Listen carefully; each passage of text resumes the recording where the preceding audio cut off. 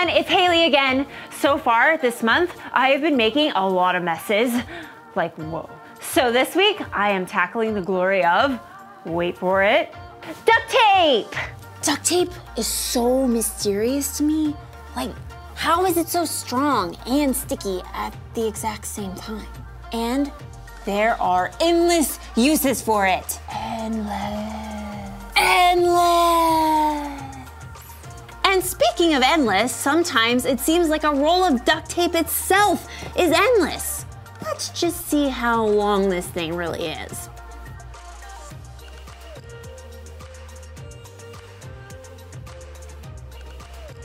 How am I supposed to unroll this whole roll without getting all the tape all stuck together like this? I've got it. This is just gonna take a minute. Wow. I sure am stuck. So, this month we've been talking a lot about determination. Determination is deciding it's worth it to finish what you started.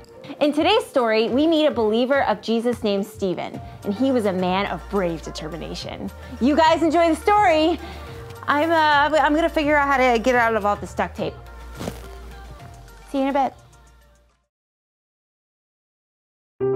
The Bible. It's 66 books of history, stories, letters, and poetry that fit together to form God's one big story. The epic adventure of how He created us and loves us so much that He made a way to rescue us.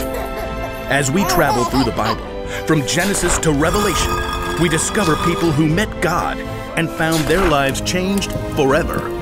And now for an amazing story, inspired by the book of Acts, chapters 6 and 7. Stephen was the kind of guy you'd like to have as a friend, somebody you could count on. He could tell epic true stories. So then an angel appeared to Moses in the flames of a burning bush, and he heard the Lord say, "I am the God of your fathers. I am the God of Abraham, Isaac, and Jacob." Stephen was always ready to lend a hand. Hey, let me carry that for you. Or offer a word of encouragement. I know this is tough, but you've got God's Spirit to help. In fact, when people needed help, everybody thought of Stephen. See, the new church was growing quickly, and there were people who needed food and special care, so Peter and the apostles came up with a plan. It wouldn't be right for us to give up teaching God's word to wait on tables. Brothers and sisters, choose 7 of your men. They must be known as men who are wise and full of the Holy Spirit. We will turn this important work over to them. Pick Stephen. He rescued my kitten from that tall sycamore tree. He helped my family while I was sick and couldn't work in the fields. Stephen, you're in. So Stephen and 6 other men were chosen to help care for the new believers. God filled Stephen with special grace and power to help him do this work. Wowzers. You can see that Jesus is with him. But not everyone was impressed. Rather than choosing to be joyful at the work God was doing through Stephen, there were some people that began to argue with him. No one does something for nothing. What's in all this goody-goody act for you? My friend, Jesus said the most important thing is to love God and love others. That's all I'm doing. Through the power of the Holy Spirit, Stephen had a wise answer for every question. At last, his enemies resorted to telling lies about him. I heard Stephen speak evil things against Moses and against God. This stirred up the religious leaders. They arrested Stephen and brought him before their gathering, the Sanhedrin. I haven't done anything wrong. This fella, he speaks against the law. I heard him say that Jesus of Nazareth will destroy this place. Yeah. He says Jesus will change the practices that Moses gave to us. Everyone looked straight at Stephen, even the high priest Caiaphas. He doesn't seem upset. His face, it's like an angel's. Is what these people are saying true? Stephen looked up at the angry, accusing faces surrounding him. He knew these people could do anything they wanted, even kill him, but he also knew that no matter what, God was still with him. Brothers and fathers, listen to me. Stephen wanted these leaders to understand that Jesus was no small town rebel. No, Jesus was the fulfillment of a plan that God had set in motion with Abraham so long ago. The God of glory appeared to our father Abraham. Leave your country and your people, God said. Go to the land I will show you. Stephen continued the story of God's people through Jacob and Joseph and slavery in Egypt.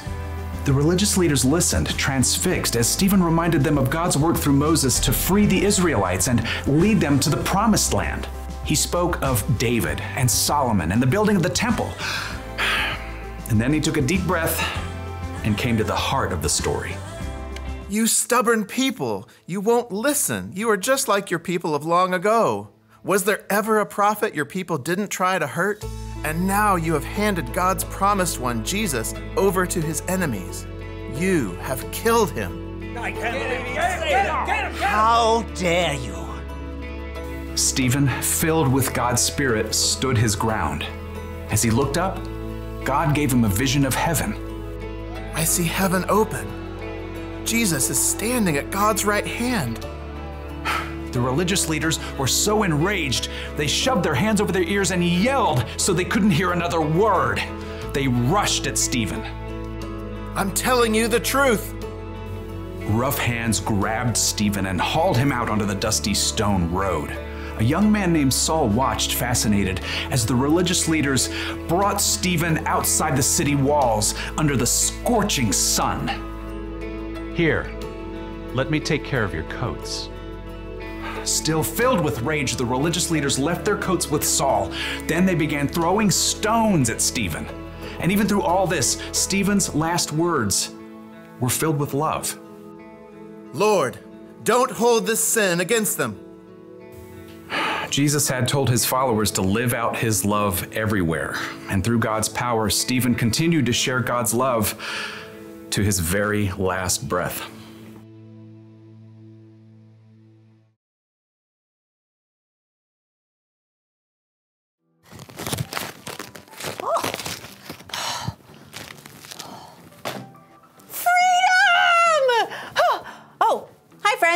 I finally got unstuck. Wasn't today's story amazing? Stephen trusted God and decided to stand strong in what he believed. Even though we don't know how it will turn out, we follow a God who does know the end of the story. We are part of God's big story. God has always had a big plan, a bigger story. Abraham didn't know the end of the story when he moved his whole family to a new land, and Moses didn't know what would happen either after leading the people out of Egypt. Now, we know the other side of the story with how God sent Jesus to ultimately save the whole world. And Stephen was one person who continued to follow Jesus and speak up about him, even when he didn't know what would happen to him. Sometimes there are things you're going to go through where you can't see the end of the story, but God does. When things are really hard and feel awful and you just want to give up, talk to God. Talk to an adult you trust about how you're feeling. You don't have to try to do things alone. Everyone will have different things that are hard, like losing a grandparent or your parents getting into a fight, or maybe you're having trouble making friends. It's hard when we don't know how things will turn out in the end. But the one thing to remember today is this: keep going because God knows the end of the story. You know what I need to keep going at? My explorations with duct tape! What should I make first? I've got it. A bookmark! Perfect! Ta-da! Boom. Crushed it. I'll see you guys next time.